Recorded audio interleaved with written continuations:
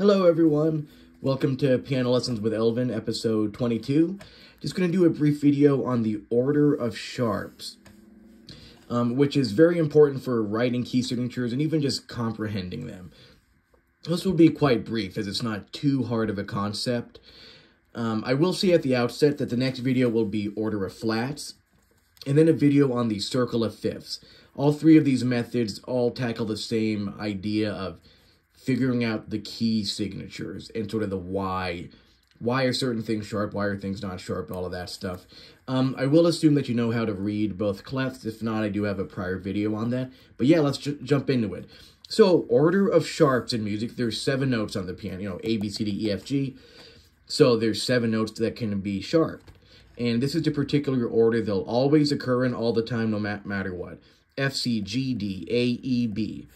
I always memorize it as Fisigda Abe, which, you know, that's just what always helped me. There are some common little acronym things. Either fat cats go down alleys eating bread, or flies can go down an empty bottle. You know, so whatever works. I always like Fisigda Abe. And here's how they present themselves. So, if we have one sharp, F, and one thing to point out, they always have to be aligned. When you have a song, you can't mix and match. You can't have a sharp here and then 2 sharps here. So, and you know, they present themselves differently because you read the clefs differently. But if there's one sharp, it always has to be F. So down the road, it almost becomes this thing where if you see 3 sharps, you almost don't even have to read what they are. You'll know they're F, C, G. It can't be combo. You can't have A, F, B. So that's one nice thing is the number of sharps will always be the same notes that are affected by it. So we have F, and we have FC, FCG, FCGD, FCGDA, FCGDAE, FCGDAEB, and that gives us all 7 there. Now, 2 things to point out is maybe, like, I get this idea of why is it in this order? Why is it FCGD and not FDCGA, you know, or ACGD? It seems arbitrary at first, whatever, exposure to it. But if you understand the concepts of major scales and minor scales, which I have videos on, and also when I do that video on circle of fifths, you'll see that this isn't arbitrary at all. It has to be this way. When you obey the rules of the formulas of major scales and minor scales, it will force you into this. If I'm starting on a G and I want to make a major scale, I'm forced into having an F sharp because of the whole half, whole half.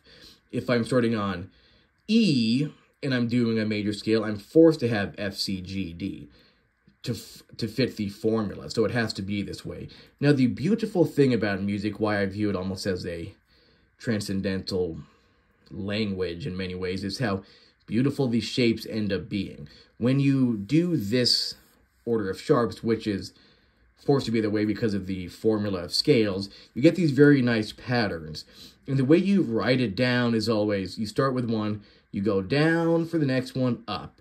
And you see these nice shapes. So F, down a fourth, F, E, D, C, up a fifth, C, D, E, F, G, down a fourth to D, G, F, E, D, F, down a fourth, C, up a fifth to G, down a fourth to D.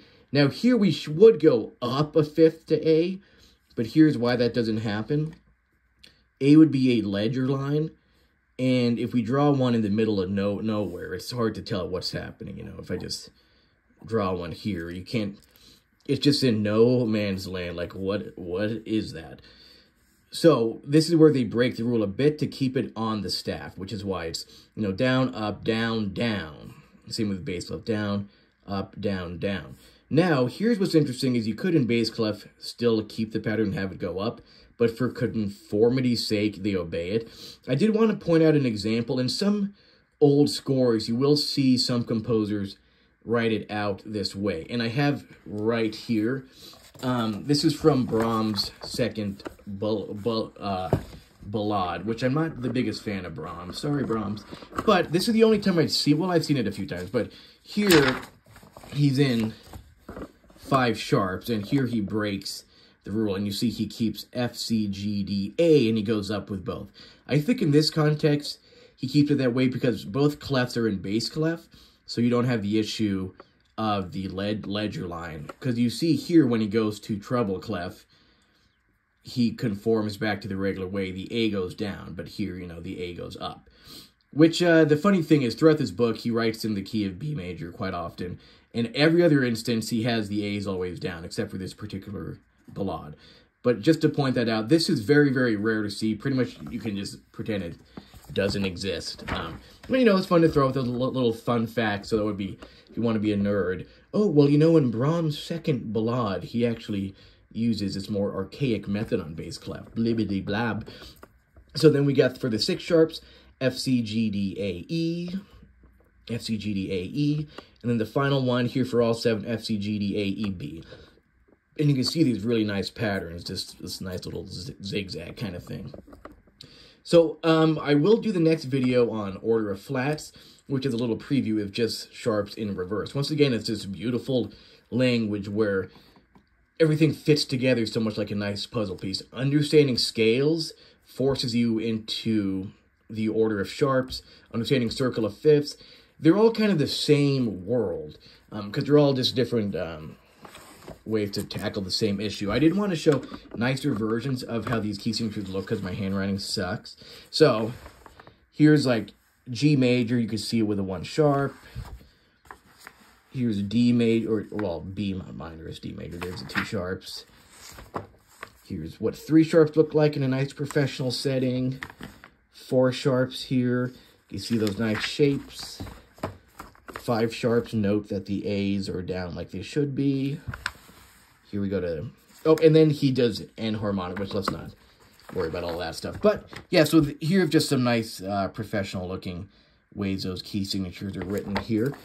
But, yeah, I hope that explains things. And if there's some stuff that you're not exactly sure the why, at these beginning levels, sometimes I just say, don't ask why. If someone had to really explain all of the reasons for it, it's not really going to help you. To me, just obey. Fisig de Abe. Just know this is the order of sharps, and that's just how it is. And all of these questions you have end up being resolved because this is just the language of music, and once you get comfortable within that language, these questions become pretty irrelevant. Just like with a language, someone could say, you know, like, why is a word spelled a certain word? You know, like, why is phone with a PH? Why isn't it FONE? That kind of stuff. And, you know, once you are used enough with the English language, those questions fall by the wayside. So, yeah, appreciate you guys. And next video will be on order of flats. Peace out.